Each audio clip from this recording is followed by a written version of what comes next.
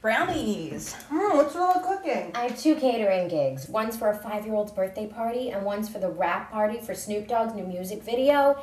And I can't remember which are the special brownies. Special, like sugar-free special? Sugar-free? I can eat those. That's good for the candida. You don't have candida.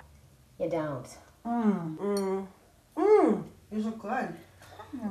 Tell me how you feel in 15 minutes. Cool.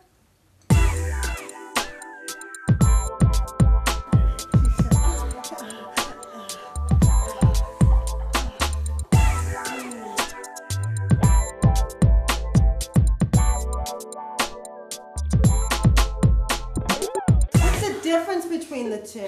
I guess I just got used to having really big dick.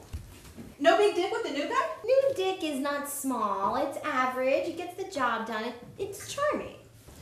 What else is in the cupboard? I don't know. Check it out. I will. I cannot believe you would break up with a guy for not having a big dick. I did break up with a guy once with a really small dick. He was sweet. I just couldn't tell if he was in me. How small was it? It was like sucking on your thumb.